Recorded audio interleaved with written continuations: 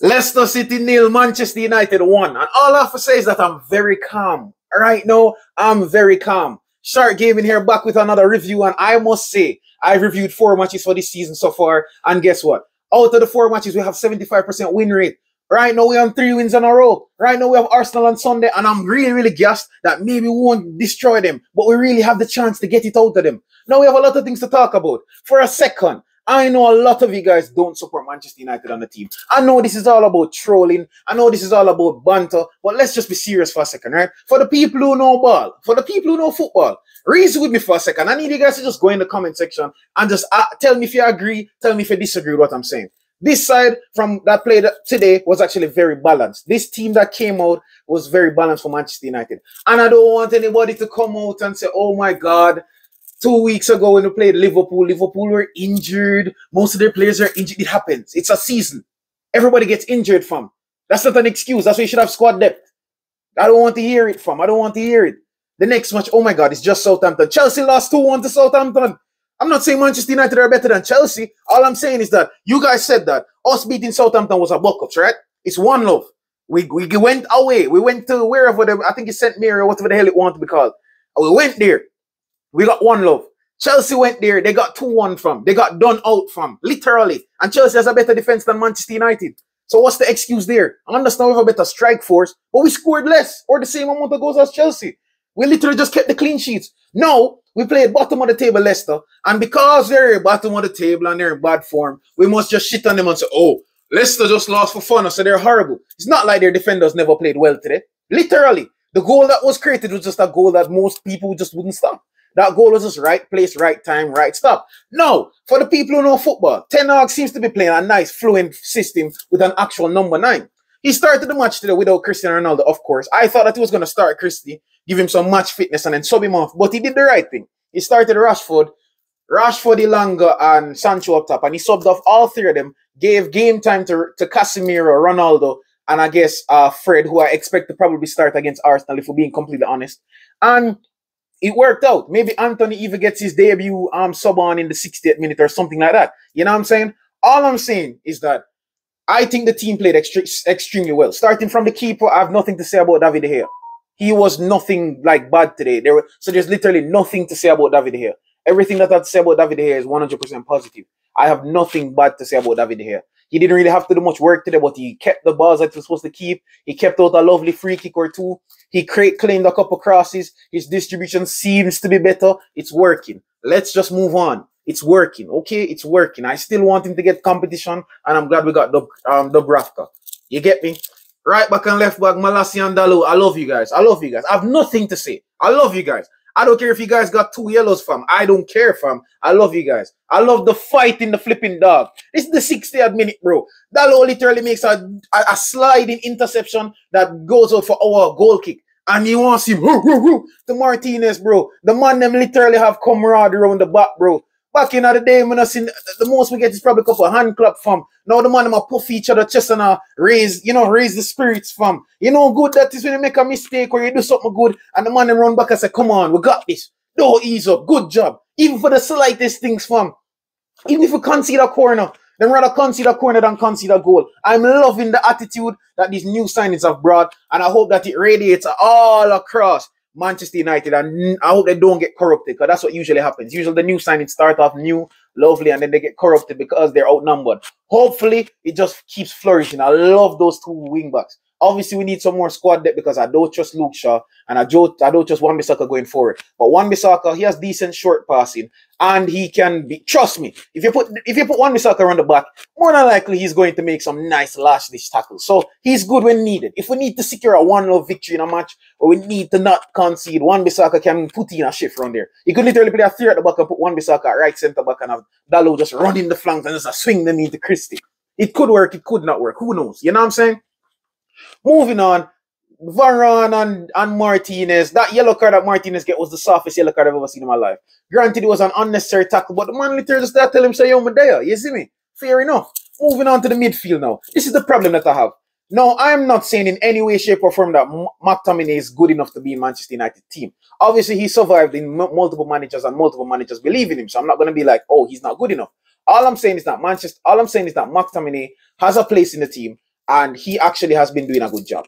You know what I'm saying? For these last couple of matches, McTominay has been in very good form. I'm not even going to complain. Yes, obviously Casemiro deserves to start over him. Yes, he will. Even Fred is better than McTominay. But McTominay is very good at doing what he does. I think Ten Hag literally just tells him, yo, Eriksen is going to play the deep line role. You're just there to do the interceptions, the aerial blockage, and maybe rough up a one or two players. And as you can see, McTominay's passing is actually quite decent. I don't know why he wasn't doing those passes all along, but he can actually string them cross-field, he can string them forward, and his passing forward isn't so bad. It's just that most of the time we see him passing backwards because most people aren't really running into spaces to collect the passes. Or maybe, I don't know, bro. Maybe I'm making up excuses for McTominay. People were saying in the first half that McTominay was Mac invisible fam. Bro, McTominay was playing an excellent match. This is one of the first matches you can look on in a good while and say McTominay had a very good game. Not saying he was the best player on the pitch, but he had a very good game. And if you watch football and know football, you have to agree with it. Of course, we don't want him to start. All I'm saying is that he had a good game. He did what he was supposed to do. Bro, if you check the man's stats right now, it probably has 90% everything fam. Everybody keeps talking about how he's not good or whatever. Clearly, the managers, Ole, Ragnick, Carrick, Erik Ten Hag, Jose Mourinho, they all see something in McTominay that most of us don't see. And he keeps proving them us wrong over and over again. So why do we keep complaining? We should just shut up and watch our team play ball. Because that's all we need to do. Sit down, watch our team play ball. Because we're saucing right now, fam. Bring me Arsenal, fam.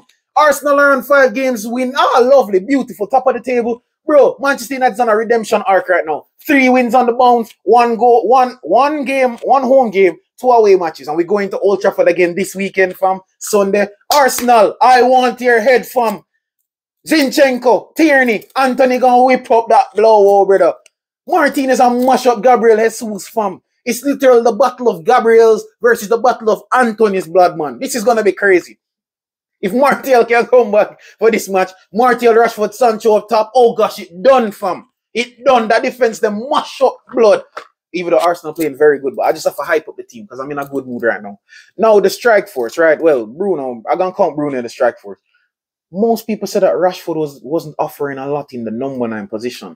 And this is how I know most people don't really know football. The number 9 position is supposed to, if you're playing the deep line, number 9, what you're supposed to do is to link up play, make spaces by drawing out defenders. So your Cam, who is Bruno Fernandes or Eriksen in some cases, or even McTominay, can get spaces to run in between. Or if you play Pesmobile, which most of us do, you hold the ball up and you spread it on the flanks. Now, I want to know, what part of what Rashford was doing today was wrong? Don't get me wrong. He made some bad touches. He made some bad passes. He even made some bad decisions. But if you look on that match and tell me that Rashford was invisible in that game, keep in mind he got an assist. But let's not talk about stats. If you look in that match and tell me that Rashford in that game was invisible, then you do not know football and you do not know the role of a number 9. Yes, he didn't score. Yes, he didn't do much in terms of assisting or whatever.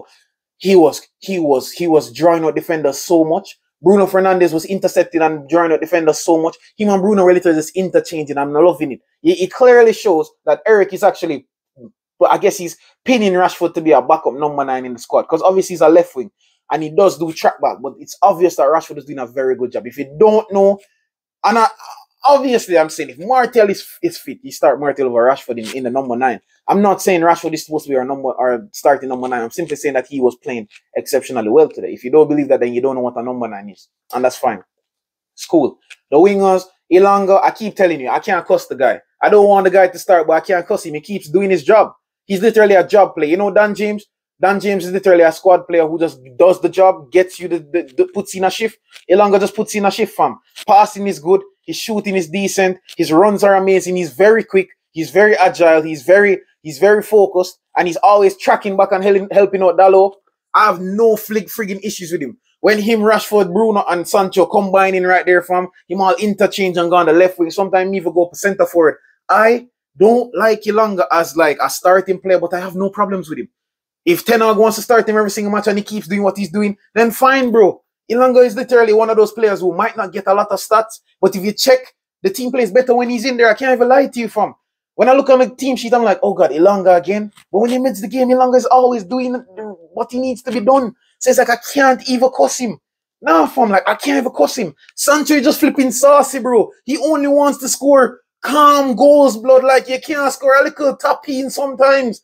Bro, the man always want go round keeper, shift out defenders, bro. Like, they have families, blood. Why are you treating them like that, Sancho? They have families. This is all people with a hit list on you, bro. Joking, just joking. I'm just saying, but still, fam. Oh my God, Sancho, that goal was perfect. That was a perfect team goal.